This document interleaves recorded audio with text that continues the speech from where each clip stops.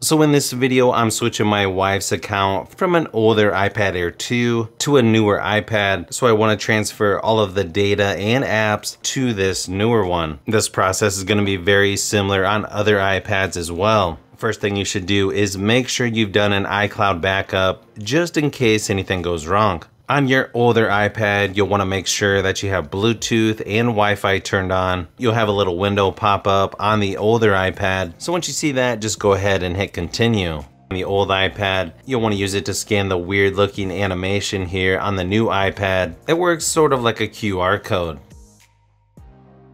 Then you just have to put in your passcode from your old iPad. Then you can go ahead and set up your Touch ID on the new iPad, or just set it up later.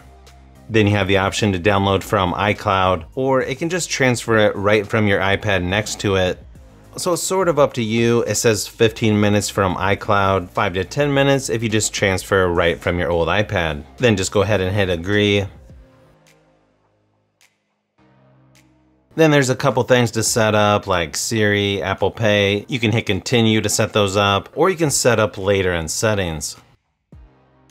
It should say transfer complete.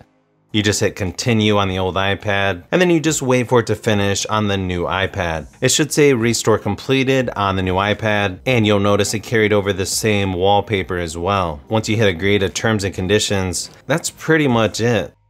Now you should see all of your old apps on the new iPad, and then it's basically just wait till all the apps load. You'll see the icons change from black to their normal color once they finish loading. And then as far as the old iPad goes, once everything's loaded onto the new iPad and you want to get rid of your old iPad, just make sure you wipe everything off of that by going into settings and then general. Scroll down till you see reset, and you'll want to choose erase all content in settings.